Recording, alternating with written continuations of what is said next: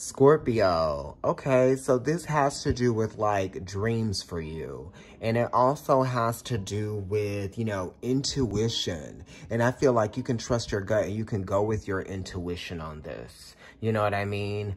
Your 7th house is actually Taurus. So it might have to do with something that deals with work, or it has to do with something that you feel intuitively that you should incorporate with work.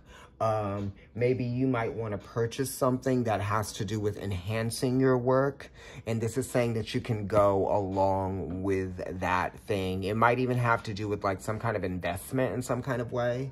Because, you know, your 7th house is Taurus, but Cancer for you, it trines you. So this is talking about flow, harmony, adjustments, you know, receptivity, that kind of thing, and allowing, right? So what are you allowing yourself to move forward with here? I like that. Yes, the 3 of Wands. This is waiting. People say waiting for your ships to come in. But it is this Sun in Aries? Okay, so this is Sun in Aries, and it is going for it. You know, it's saying go for it, do it. This is what this tells me. And then it also is connected to the Queen of Wands, because she's connected to the 3s, the Empresses, right? So like I said, allowing, receiving, you know, and also it's talking about what you have invested your time into, you know? So it talks about what you might deserve as well. Okay, so you deserve something. You deserve to go forward towards it. You know, okay, teaching and learning. What is this? Keep an open mind and learn new ideas. Then teach these ideas to others, right? So the Chariot has to do with teaching. It has to do with leadership skills, that type of thing.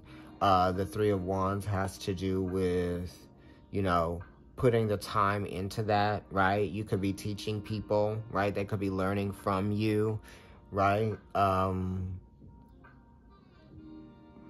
Right. So you could be putting something together, some kind of course of learning or teaching and learning, and people could be doing that. It could be demonstrative. Is that how you say that? Demonstrative? Anyway. And it kind of is like seeing the possibility with something. You're starting to see where like you can actually, something has been made possible, right? You see where it's doable. It's very much possible and doable, and you're going to go ahead and keep going for this new thing, right? Because you had to make some kind of like adjustments in the past, or you planted some seeds, right? And the seeds that were planted are actually starting to grow in some kind of way. So you're starting to see growth and change in it, right? But it wants you to keep an open mind, right? Because you're being taught by the universe, and it's teaching you things as you're going, and you're learning it so that you can start putting 2 and 2 together and start mounting the puzzle pieces at 3:33. All right. Like, share, subscribe, comment on the video, follow me on Instagram. My profile is Providence Tarot, and my personal account is NYC Kendrick. You can DM me there if you want to get a personal reading, or you can email me at providencetarotkendrick@gmail.com. Bye.